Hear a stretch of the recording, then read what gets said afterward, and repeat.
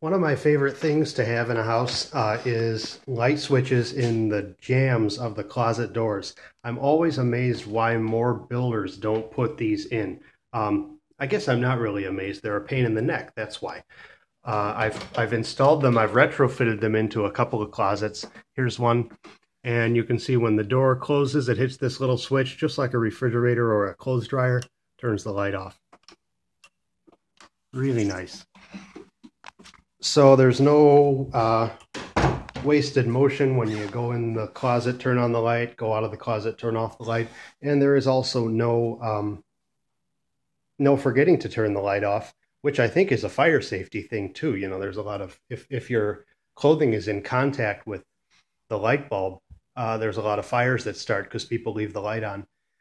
Also, it's helped me close the closet doors because I'm one to leave doors open all over the place.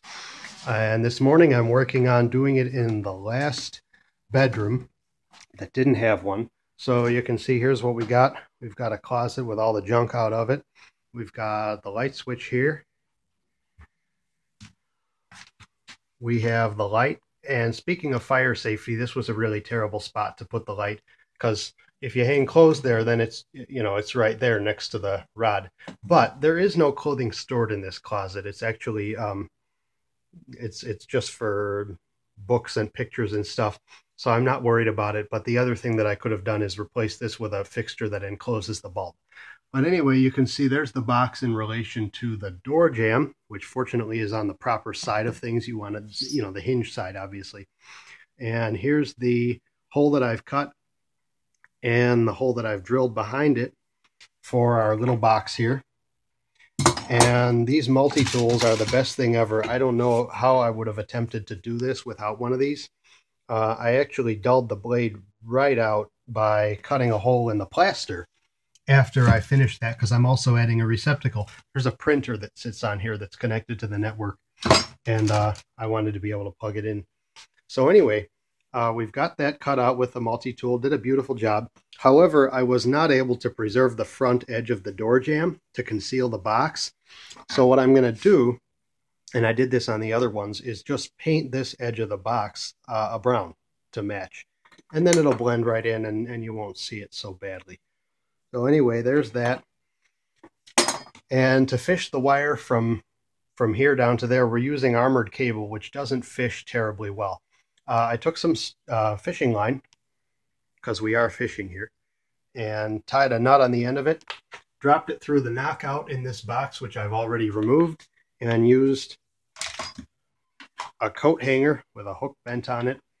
And we've got a little offset there so that you can just reach in, and it took about 5 minutes of fishing to reach that and pull it out. But now we can either tie a pull string on or tie the cable itself on, as long as you're careful not to break your fishing line, and pull that up into the box. You want to have your connector already installed on the cable, and then remove the lock nut so that when you fish the cable with the connector up in to the box, it seats itself into the box, and you can pass the lock nut over the wires and screw it down, and Bob's your uncle. A note on coat hangers.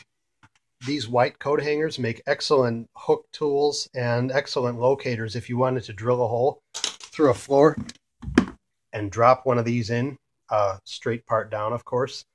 Then that will show you where the wall is down below. And that's actually the way I do central vacuum installations in existing homes. It works really well.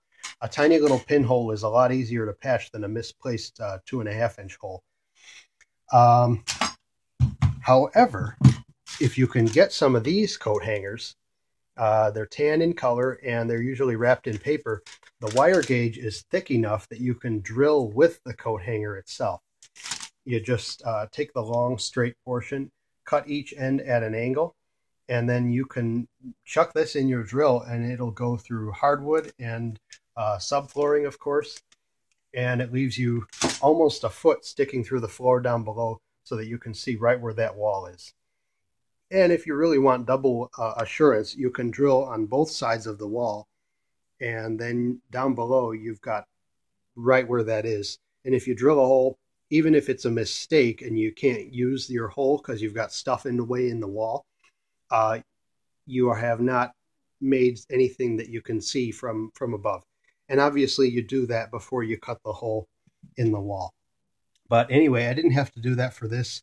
We're just adding this switch here. And as soon as I get the cable snaked in, the box will sit in there nicely and the cover will go on. And this cover holds the switch. And another note about these things, in the past, I got the kind where the switch is plastic and the plunger has about a 1/2 inch of throw and you don't need to adjust it at all. This is a really small metal switch with less than a 1/4 inch of throw. And the problem is you have to adjust the nut on the cover plate to get this to where it allows the door to close, but still presses the switch and turns the light off and on. So I like the other kind better. I wish I would have gotten it this time. But anyway, this is my project and this is how I'm doing it, and hope this helps.